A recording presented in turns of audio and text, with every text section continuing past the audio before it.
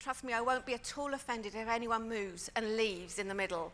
I'm kind of used to it. So, but in terms of, just having a conversation, which is the whole idea of this, it would be good if I could also hear you as well. So come in. Hi, Pam. Gail, come in. You want to escape early? Okay, I get it. That's great. What's our timing? So guys, have you all got some kind of lunch? Or are you all foregoing lunch to be here? Yeah, after this. Oh my God, the pressure. I was thinking you're going to bring your lunch in and you're just going to relax, and actually the theme I've got may not be as appropriate if you're all sitting there hungry. Never mind. There's a lot of, carb, Yeah. powder, and fruits. Yes. You kind of look at it and you think, oh, I really want that biscuit, but I ought to be seen to be picking up the apple. And that is the theme of today's lunchtime session, actually.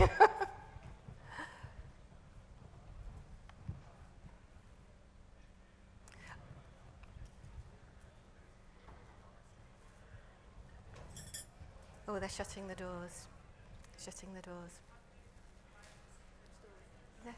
But I'm just thrilled that you're actually interested enough in the research about what's going on and what it means to you, and really would like to have a conversation today rather than a preach, if that makes sense. So I want to give you some resources. I've been pulling together a whole range of different research reports that I've drawn on regularly over the years. So I've pulled that together in a little Padlet for you guys. So, do feel free if you do need to leave before the end of the session. Zero problem with that at all, because I just really appreciate the fact that you're all giving up your time at lunchtime. So I want to give you something valuable. I've just come up from downstairs. I've been coming along to the Learning Technology Show for the 23 years that it's been running. And I've been working in EdTech for a good 10 years before that, so I'm kind of feeling a little bit old at the moment. But 20 years ago, there was such a flurry of new things happening in education technology. And there were so many kind of aspirations. It's going to change the world. We're going to change the world. It's going to take our jobs. No, it's not. E-learning, classroom learning, blended learning. There was a whole buzz and the hype 20 years ago. And actually, a lot of people were failing. 60% of e-learning projects 20 years ago were falling down. I found out since then that actually 60% failure on an innovative new idea is actually really strong and really healthy. But I was super interested in the 40% who seemed to be getting something right. And that started my kind of research journey. So I'm celebrating 20 years looking at learning technology and education and impact research. And for the first 15 years of that 20 years, I used to come here and launch my new findings every single year. So it's really interesting for me, research for me. Forgive me, as a woman working in the EdTech field, I struggled to get my voice heard. I struggled to hear my own voice.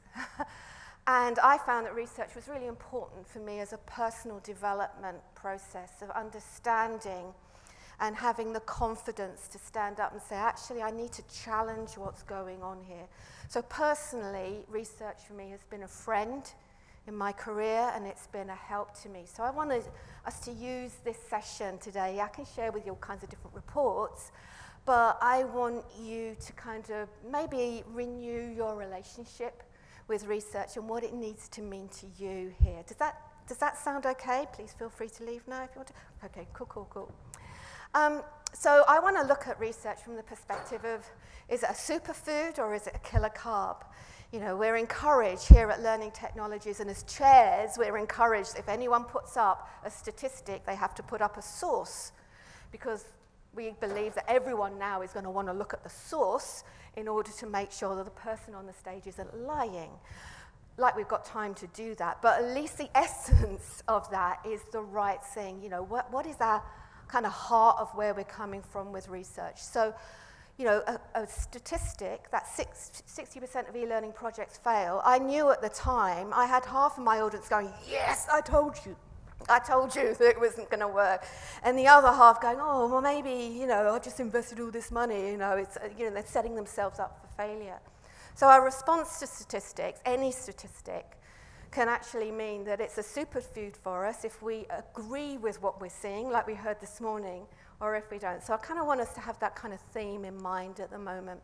So I'd love to know what kind of research resources you draw on as learning professionals. We're quite a small group. Would you mind sharing just verbally some of the studies that you may or may not look at? Or if you don't look at research at all, that is super cool. I'd love to know that if you don't use research at all. So, you know, please kind of share with me some of the things that you like to look at and that you look forward to seeing or have been useful for you. Anybody? Pam? So I like to look at Harvard Business Review. The Harvard Business Review resources. Fantastic articles on research that they've done. Yeah. And I find it very engaging in terms of the way it's written. Yeah. So Harvard Business Review is a nice kind of synopsis of what else is going on. And you can dig deeper into the research behind that. So it's kind of very digestible, isn't it? Yeah.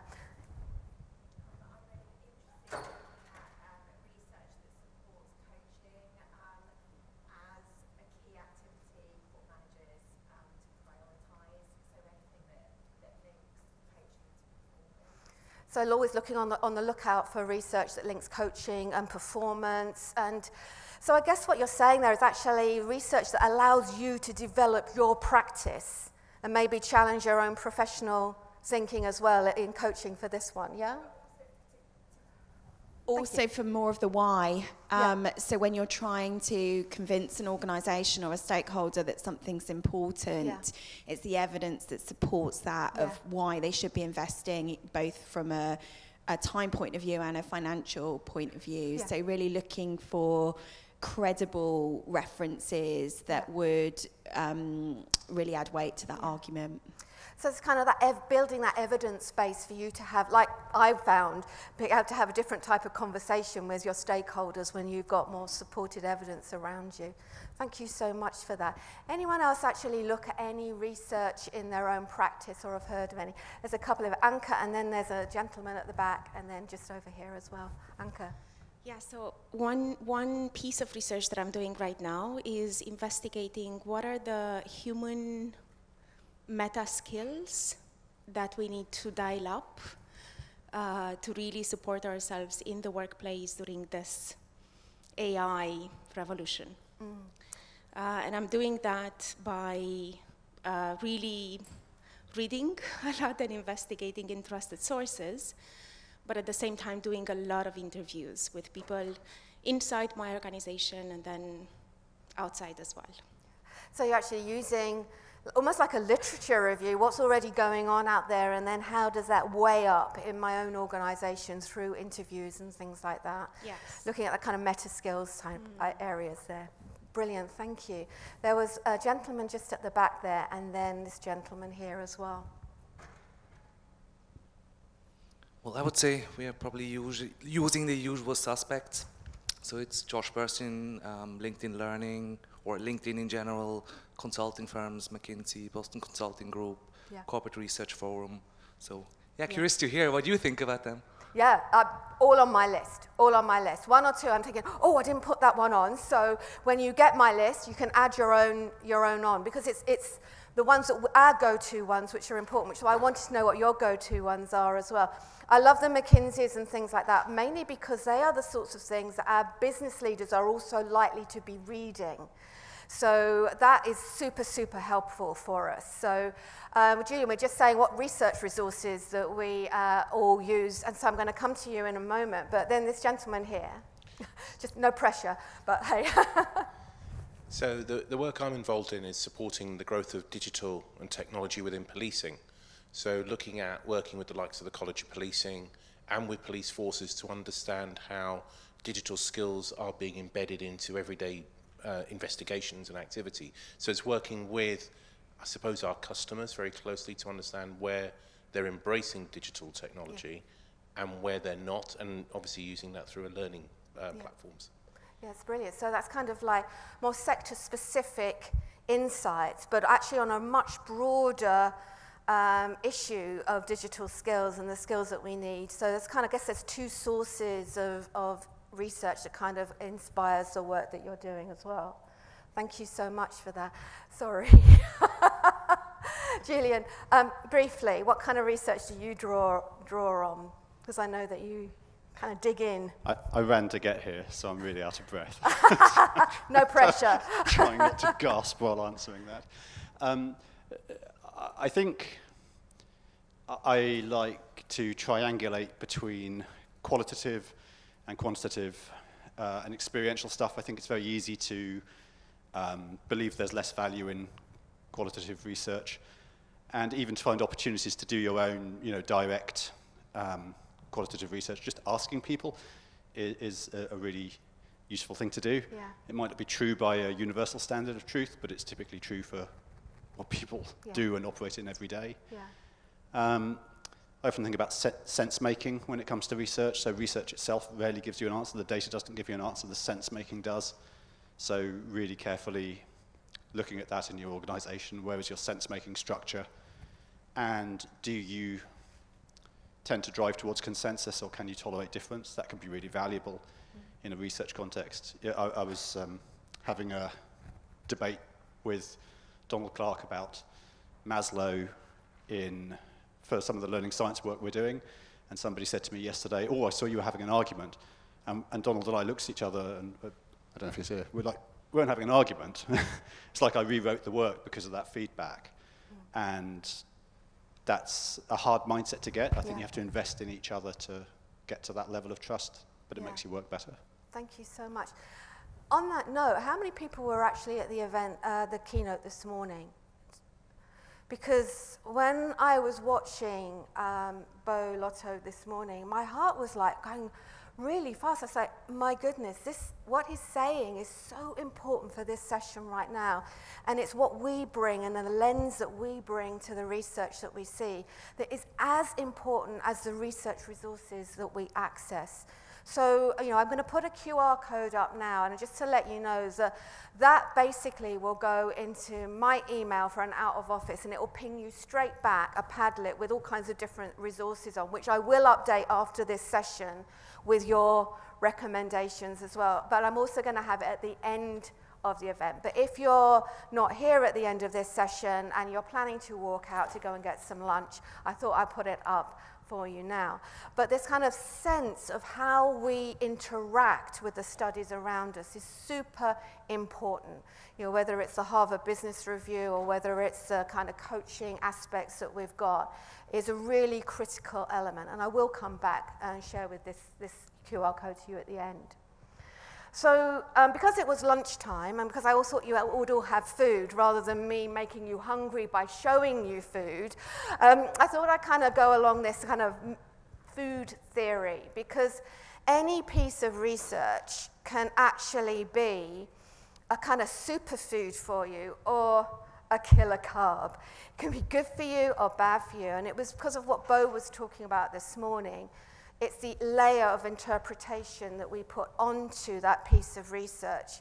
And if we're kind of quite negative and we see something and it proves that we're negative, it can really sap our energy and take away that curiosity that Bo was talking about this morning, that sense of growth and adaptability.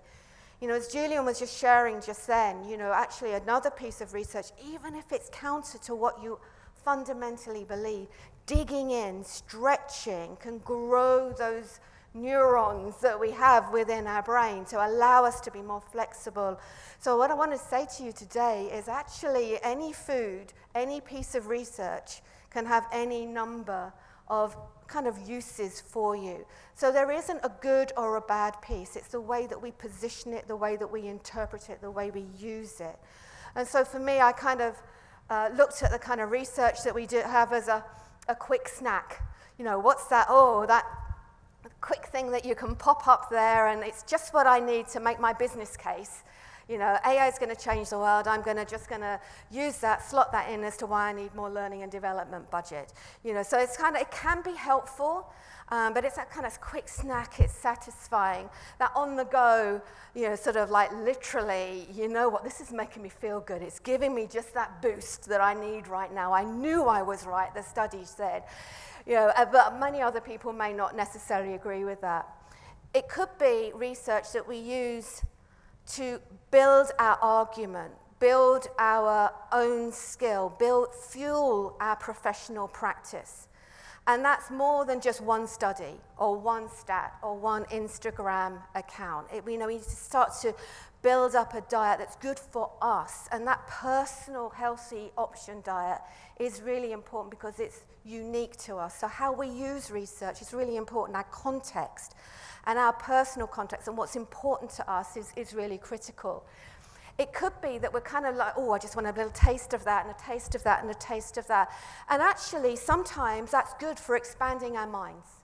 It's just good for helping us think differently. So if you see a study out there and you think, oh, you know, I feel like I want to argue with that, but I'm just going to dig in there a little bit more, you know, for us to be open to that.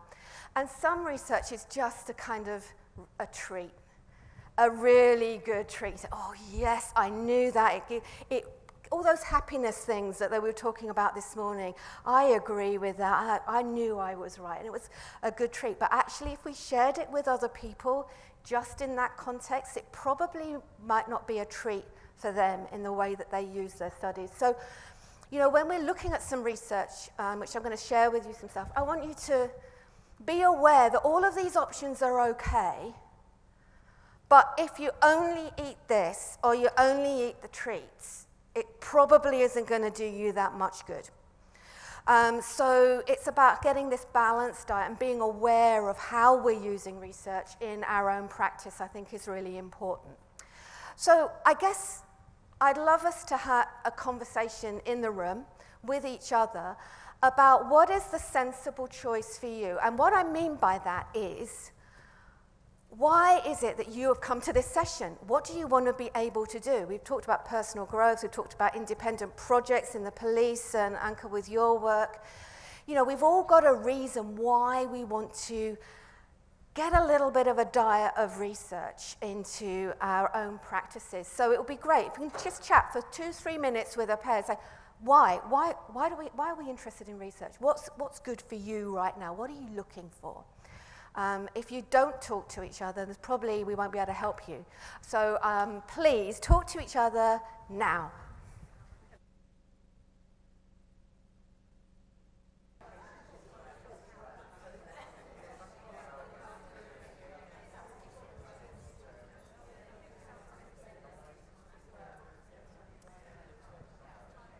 So it would be great to get maybe a little bit of feedback about what you want your research diet to do for you. Would anyone like to perhaps share just briefly a couple of things from, we've already had a few examples, but Stella, thank you. I think when you look at research, it's really important to think about what's the research against what you're thinking about. Okay. Not just what am I researching, but what's the critique of this research. Right. So you're saying about it's not just what the research says, but what are the arguments against what the research says? And you use research.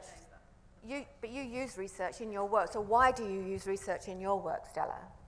Because it helps. Sorry, can you just use the yes. microphone and then it'll be for the recording, just for later learning. Thank you. Because it helps to validate what your good research helps to validate what you're doing, and I think that's really important, and it adds to your credibility. You know, if you're talking to senior people and you say, but the research says this, then I think they believe in it more. So it's around validation and credibility and making sure you're doing the right thing, not the wrong thing. You can spend a lot of time and money wasting time on stuff that really doesn't work, and if you actually check out the research and see, well, what are other people doing that really works, then I think that's really important. And you use research in learning design, don't you, really? Learning design, and sure thinking about learning in any way. Yeah. Yeah. Perfect. Thank you so much for that. Who else has got, maybe in this chunk here, because I just want to be kind to our microphone, you know, what do you want research to do for you? Because your diet, your requirements are going to be different to sellers. So anyone else in this area here? Thank you at the front here. I don't come from a learning and development background, so this is all new to me. But I would like, aside from having basis to substantiate what I'm putting out there, is also identify future trends.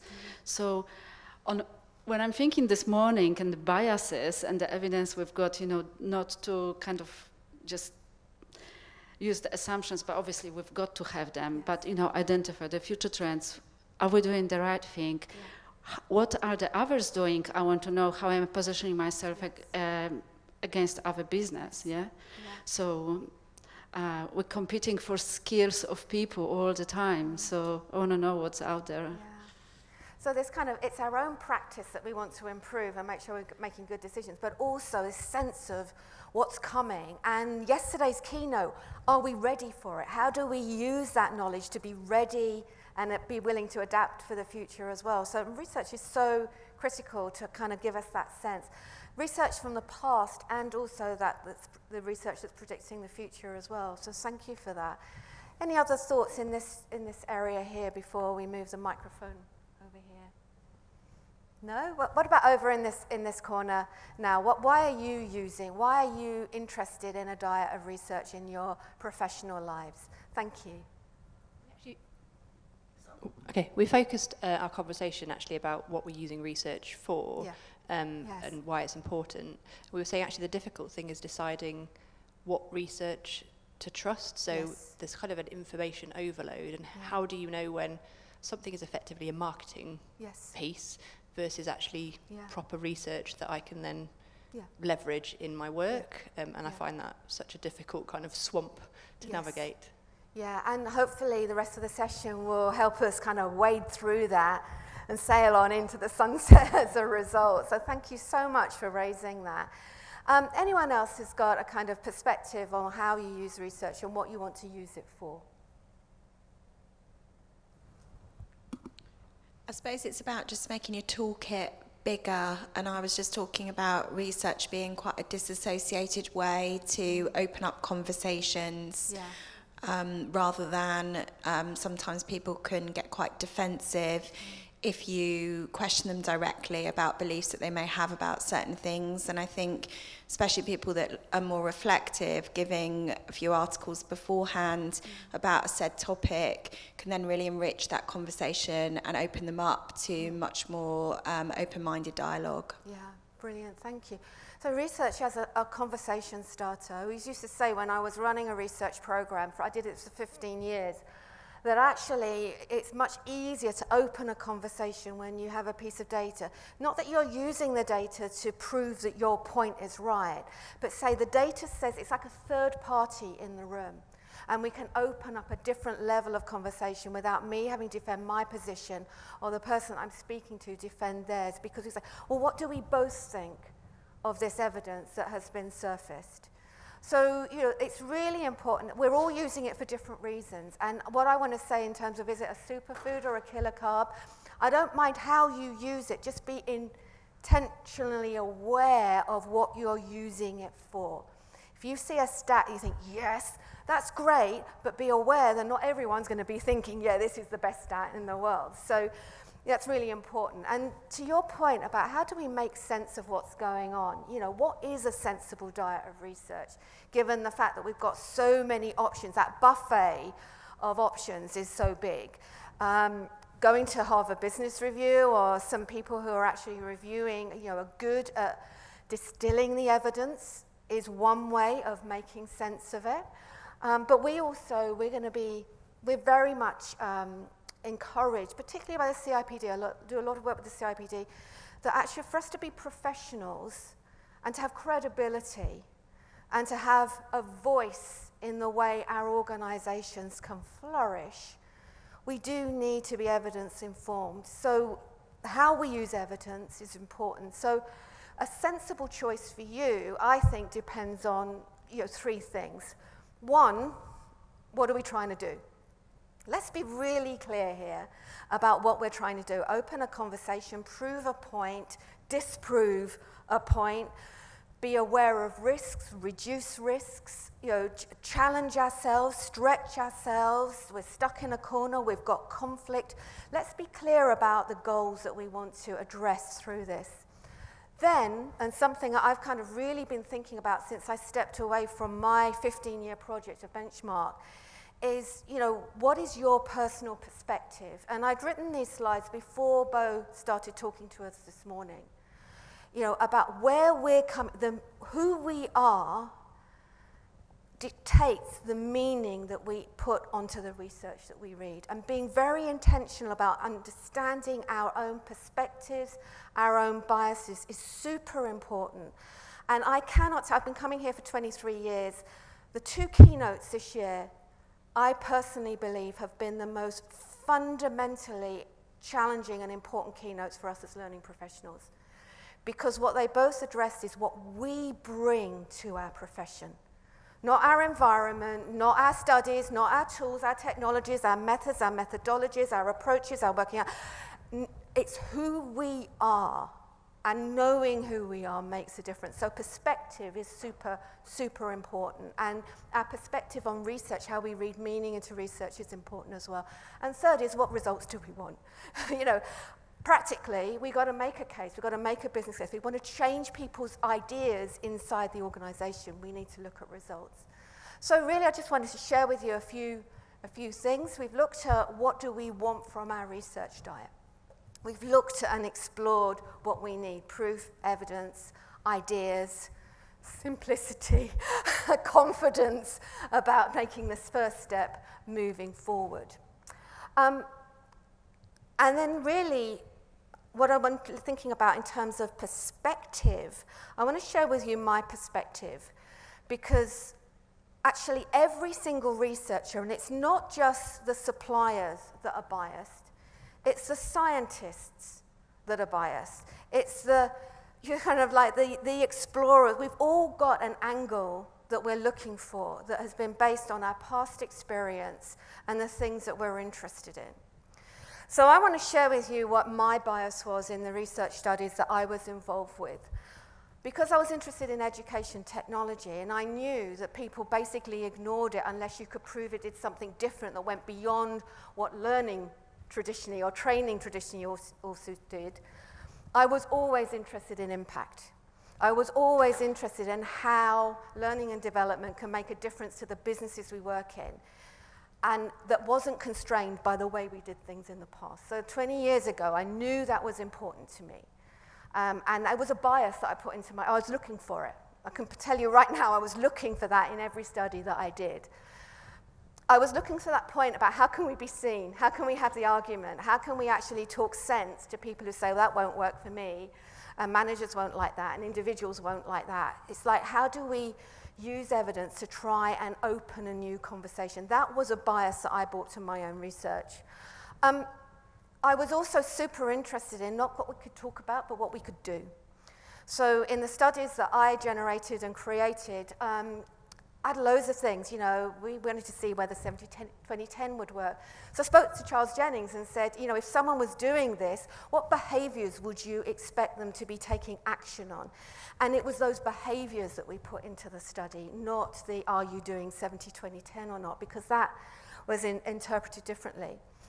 And for me, I've always had this bias of what do we need to do to stay relevant as a profession? What do we need to be able to let go of? Now, they are biases. They are biases. Independence was super important to me. My research was sponsored by multiple organizations because I didn't want any one person saying, well, you would say that because you supported the research. So every piece of study that you see will have a bias. The McKinsey's, the Harvard Business Reviews, they will all have a background. And just being aware of that is super important when we start to look at this. Even if we find someone who really resonates with us, who's saying something different, something opposite, let's stretch our brains with the research that we have. And I think this is really important because what you're looking for will also determine what you see in the studies that come by you. So our kind of goals and our biases and our perspectives influence the questions that we ask, influence what we read into, what we see. So when you get a whole range of research resources like the ones I've just shared with you, just be aware about what you're looking for, and it's okay to have bias. It's okay to say, actually, my past has shown me this. So we just need to say what's good for us and what's good to stretch us and what's good to challenge us as well. So that's just something on perspective. Here's a stat. It's from Accenture's work as the CHRO, and basically they found that organizations who were prioritizing technology and data and people, bringing people into that process as well and thinking about how we connect and engage with people. Organizations were prioritizing those three at a strategic level. We're actually reporting 11% improvement in productivity versus 4% of those who were only prioritizing their data and their technology. So us as people professionals, that's kind of quite cool. That's quite an interesting thing to say. Actually, this statistic says that, we potentially have got a role in achieving those goals. So this study is actually in the pack that I wanted to share with you in case it's useful for you. But it also went on to say, what are the skills that those they call them high-res chief HR officers have, that the rest of them don't? Those who are really being able to operate in the organization to support technology, data, and people, bring them all together, achieving business goals. And they had a whole range of skills there. Systems thinking, talent development, business acumen, financial acumen, technology, data. The circle around the outside are the data of the high-res people, and the inside are the people in the study who weren't achieving the high-res productivity goals. So again, kind of useful. It's a kind of, and for us, we can think, well, we're not HR. We're not chief HR professionals at all in any shape or form. But then when we look at that in context of a study, this is a continuation of the study that I started with Mind Tools, the performance benchmark. I looked at the skills that we as HR professionals believe we need, or have at the moment in blue, and believe we need in red. And again, you can say, well, that's a long list. I'm too overwhelmed to be able to deal with that. But when we start to kind of look at the differences and say, actually, where can these prioritize? Are these giving us an insight about the kinds of skills that we actually need? And we also found that in the benchmark, the Mind Tools benchmark, that actually high-performing teams did have, in learning and development, across all levels, did have more of these types of skills. So there's two sources that are saying, as people professionals, maybe we need to boost our own skills in order to become more agile and more adaptive. So again, these studies are all in the pack, but it's how we combine them about achieving the goals that we need. And if we want to be ready and prepared for the future, we could look at this as trend data to say, actually, what do we need as a team to be ready for the future?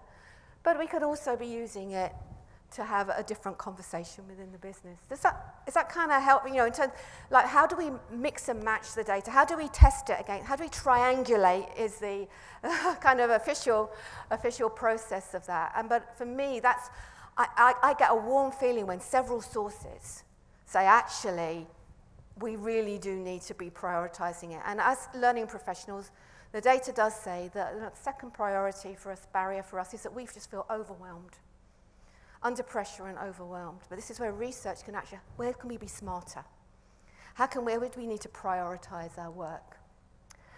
The second area I want to talk about is perspective. So we talk about superfood or killer carbs. So if I said to you, this research reminds me of an avocado, is that good or is that bad? What do you think? Hands up for good. Superfoods, a piece of avocado research, it's got to be damn good for you. Hands up for bad. For me, bad every time. Hate avocado. As soon as I see it on the menu, I only hate it because actually, to be honest, I really don't mind it. I'm not allergic. It's not going to kill me. But I really just don't like it. And I get really irritated that everyone else does and thinks it's such a marvelous thing. So if I see it on a menu, I'm like, I just know, I'm not interested. Out of principle, I'm not going to touch that. You know, someone gave it to me that I wanted to impress. Obviously, I'd eat it. But avocado, for me, doesn't represent what it represents to a lot of people, something good and healthy.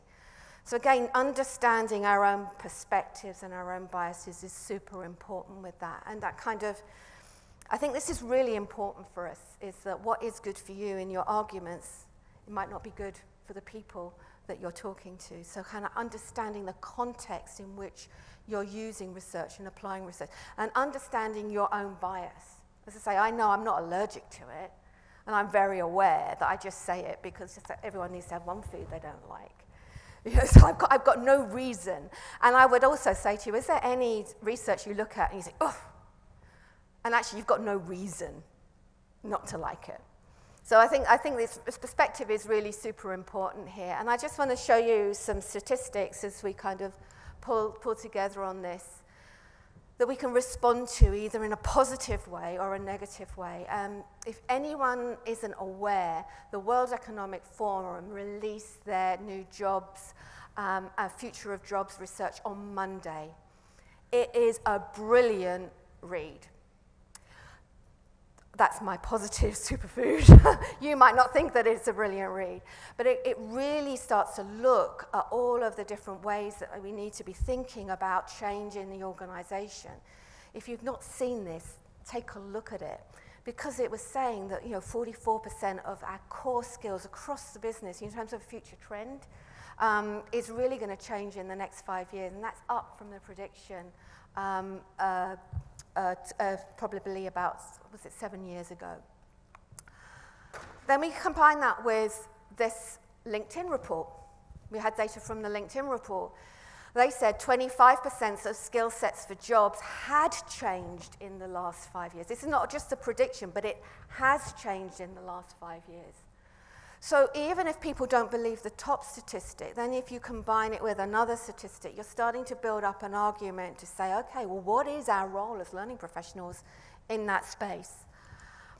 And then the Pew Research says 62% of American people say that AI, which often AI has been taken as the reason for all of this change recently, will have a major impact on our work. But only 20%, 28% believe that it'll impact them personally. So when you look at all of these three data sets together, this represents complexity for us. It actually represents quite a complex environment, but it also represents like such an incredible opportunity for us as learning professionals as well. Because it's all about change. It's all about how do we change? How does the audience that we're working with change? Why is it going to be necessary? Who needs to come on board? This kind of data for me is really rich for kind of really starting to go back into work and saying, perhaps we need to do things differently. But also, these are the barriers that we're going to be up against. And they're also the barriers that impact us as well. Data can often be quite an uncomfortable mirror to look in, which is why we tend to squint. And we tend to take, for me, I take my glasses off so it's all blurry. I don't quite see what's there, so I think it looks pretty good. But this thing about the fact that it's going to change the world, but it's not going to change me, that one's a scary one for us as learning professionals. So, is your research good for you? The question that I have with that is that, for me, the reason I popped this one up there, that looks like a treat. But actually, the only time I ever eat avocado is when someone does something fancy with it and sticks it in a chocolate mousse. And so if something is good, some research is going to be effective, and you need to kind of really engage somebody. You need to do it from their perspective. You need to understand where they're coming from in order to use research to have a fruitful, healthy conversation. Just a couple of other quick research findings, because we are closed off now. LinkedIn Learning said that it's really important for us to map learning to business priorities. And it was our first, we need to be doing that. So if you look at anything today, work out how you can connect better with business rather than get business connect better with you. Sure, that's fine. But actually, the research study that I was doing, which continues even now, says actually only 42% of us analyze the problem before recommending a solution. We don't get under the skin of what's going on in business. And this is quite scary because this statistic has never really gone above 45% in the 20 years that we've known that it correlates back to business goals. For 20 years, the research has been showing us that this makes a difference, particularly when we're overwhelmed. And 30% only of us actually look at the actions that we need to take. So these are just small little snippets of research, but they can challenge us. We can ignore it. We can blame everything around us as to why this doesn't work. But evidence-informed decisions are absolutely critical for all of us. We can't afford to ignore the stuff that's been around a long, long time and it's been triangulated by multiple sources if we want to be smart, effective, powerful learning professionals. And then really the third thing is about results. And all I'd like to share with you really is that if we want to use research to really fuel our professional practice, we just need to look at it from different perspectives. And the research that I wanted to, the link I've shared with you has got a really detailed link back to the CIPD's evidence-informed practice. Because actually, evidence-informed practice doesn't mean to say I use the LinkedIn study or the MindTool study or the Harvard, as one source. It actually says that we need inputs across a wide range of different disciplines, different ideas, scientific studies, stuff that's been peer-reviewed, looking at organizational internal data like Anka you're doing there, looking at the stakeholder insights, and looking at what we bring to the party. And then having these questions that we ask around, what are we trying to do? What kind of research is available to us in the time that we have available? How do we assess it? How do we argue it out internally with other people to understand how it should inform our practice? How do we aggregate that together and use it to apply and try something, experiment, do something, gather your own insights as a result of that, and see where it goes, assess where it goes. So I'm hoping that this lunchtime session has given you some food for thought, get it? And also to just say that, I want you to be able to love what's available to you in the same way that I do. Having the conversations, having it expand your mind, being curious and connected and just interested in what others say. And it takes the risk away from those important decisions that we all need to make to stay relevant and strong and appropriate. So the resources that I've got for you, it looks at the evidence-informed practice, it looks at longitudinal studies and benchmarks, things like Don Taylor's great global sentiment survey, that really helps you think about what people are talking about, but you need to compare that with what people are actually doing and whether it works. L&D skills strategies, learning and skills and research on tools, techniques, technologies. There's some research in there with learners, with business leaders, getting that different perspective. There is research from the suppliers. Don't ignore that, but just be aware of where they're coming from. Because if several suppliers from several different sources are all pointing in the same direction, there's quality in that. But don't just buy from that supplier because their research has said this is what's important. But it is important. Don't ignore that. And also people to follow who really get this and are connected and engaged. And Julian, I'm going to add you onto that list as well. And Stella. So thank you so much for spending your lunchtime with us. And apologies if all this food has made you think, oh, quick, get her off the stage. I need my dinner. Then please feel free to go. But if you have any questions for me, to stay connected, love to hear from you. And I'd love to know what you think I need to be putting on this list. Because, hey, I'm a researcher. I want to know. So thank you so much for coming and giving your lunchtime up today.